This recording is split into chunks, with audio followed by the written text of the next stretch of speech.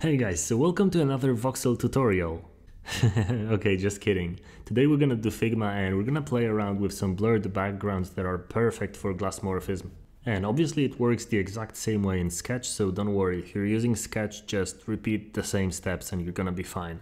And if you've seen my 2021 trends video, you're gonna know that these colorful blurry backgrounds are gonna be a thing this year. Number 5 is blurred colorful backgrounds. So if you want to use this trend, which is currently blowing up alongside glassmorphism because it connects with glassmorphism quite well, you need to be sure to blur the right image in the background.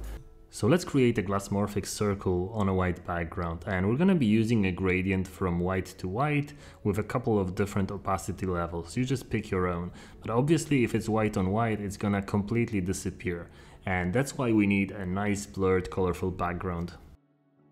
For my background I'm gonna go with a mix of orange, red and yellow. So let's start with the first shape. I'm creating an oval, picking a linear gradient, and then I choose two very light shades of yellow.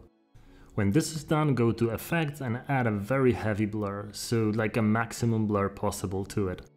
Move it to one corner, you can of course make it bigger a little bit, and then duplicate it. Move the duplicate to another corner and then modify both ends of the gradients from yellow to something a little bit more orange. Now repeat the process one more time and change both gradient values to red. The idea is for all those colors to be pretty close to each other on the color wheel, so don't really pick colors that are very far apart because it might be difficult to match them, but you can also play around with their opacity to make the background a lot lighter, like in this case. Now we can add a white inner shadow to our circle and create a heavy blur on it, and then add the standard background blur to create the main glassmorphic effect. And then you can duplicate the shape and move the one at the bottom to the side so you can see that the blur is actually happening.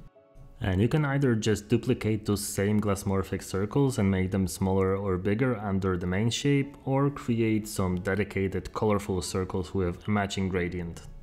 But having a background done in this way is gonna make it look a lot more real and organic than just a regular gradient. And of course you can add a lot more of these points, so you can create more of these blurred shapes in the background to create more complex compositions of the gradient. Just play around with it until it feels and looks very nice.